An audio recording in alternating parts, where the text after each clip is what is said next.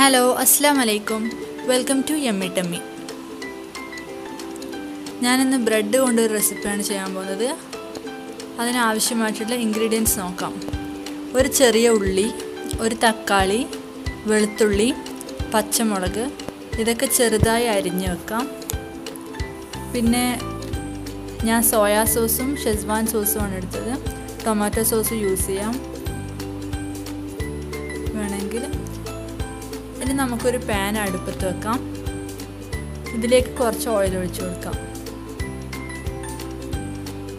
ഇനി നമ്മൾ അരിഞ്ഞു വെച്ചിട്ടുള്ള ഉള്ളി ഇതിലേക്ക് ഇട്ട് കൊടുക്കാം.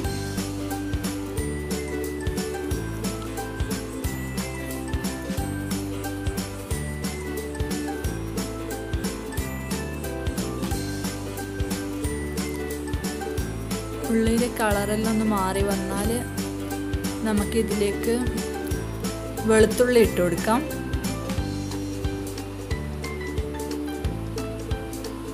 ഇത് നന്നായി മിക്സ് ചെയ്ത് കൊടുക്കാം.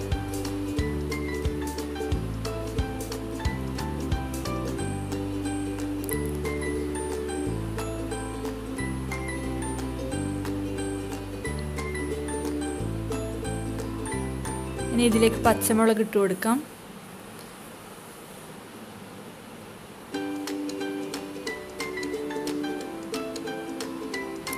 ആവശ്യത്തിന് ഉപ്പ് ചേർത്ത് കൊടുക്കാം. ഇതൊക്കെ കൂടി നന്നായി മിക്സ് ചെയ്തെടുക്കാം. ഇനി ഇതിലേക്ക് നമ്മൾ മുറിച്ച് വെച്ചിട്ടുള്ള തക്കാളി ഇട്ട് കൊടുക്കാം.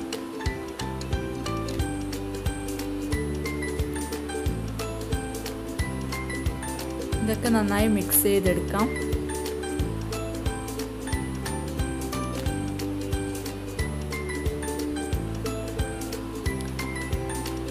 ഇനി ഇതിലേക്ക് നമുക്ക് സോസ് ഒഴിച്ചു കൊടുക്കാം. ഷെസ്വാൻ സോസാണിത്. ഏത് സോസ് യൂസ് ചെയ്യാം, ചില്ലി സോസും ടൊമാറ്റോ സോസ് ഏതും. ഞാൻ ഷെസ്വാൻ സോസും സോയാ സോസുമാണ് എടുത്തത്. എന്നിട്ട് ഇത് നന്നായി മിക്സ് ചെയ്ത് കൊടുക്കാം.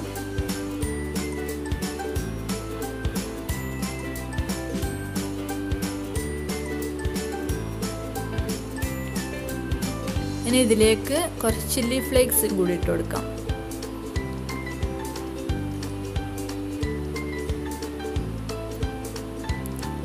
അങ്ങനെ നമ്മുടെ ഫില്ലിങ്സ് റെഡി ആയിട്ടുണ്ട്. ഇനി നമുക്ക് ബ്രെഡാണ് വേണ്ടത്. ഞാൻ 6 ബ്രെഡ് എടുത്തിട്ടുണ്ട്. ബ്രെഡിൻ്റെ സൈഡ് കട്ട് ചെയ്തെടുത്തിട്ടുണ്ട്.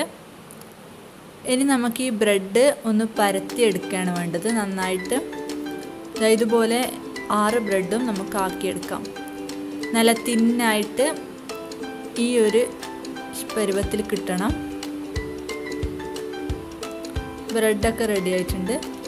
ഇനി നമുക്ക് നമ്മൾ ആക്കി വെച്ചിട്ടുള്ള ഈ മസാലയുടെ കൂടെ കുറച്ച് മൊസറെല്ല ചീസും കൂടി മിക്സ് ചെയ്ത് കൊടുക്കാം. മൊസറെല്ല ചീസും കൂടി മിക്സ് ചെയ്ത് മസാല നല്ല റെഡിയായി ആയിട്ടുണ്ട്. ഇനി നമുക്കൊരു ബൗൾ എടുക്കാം. ബൗളിലേക്ക് 3 ടേബിൾ സ്പൂൺ മൈദ ഇട്ട് കൊടുക്കാം.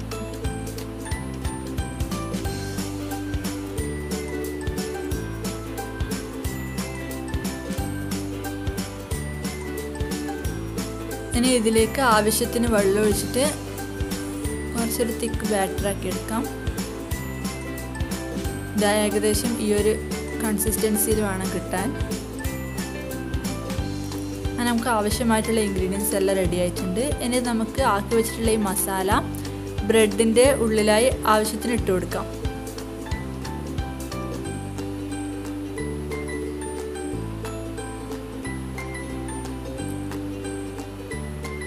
ഇനി ഇതിൻ്റെ സൈഡിൽ നമുക്ക് നമ്മൾ ആക്കി വെച്ചിട്ടുള്ള മൈദ ആക്കിയത് ഇതിൻ്റെ സൈഡിൽ ഒന്ന് ആക്കി കൊടുക്കാം. അത് നന്നായി പറ്റി നിൽക്കാൻ വേണ്ടിയിട്ടാണ്.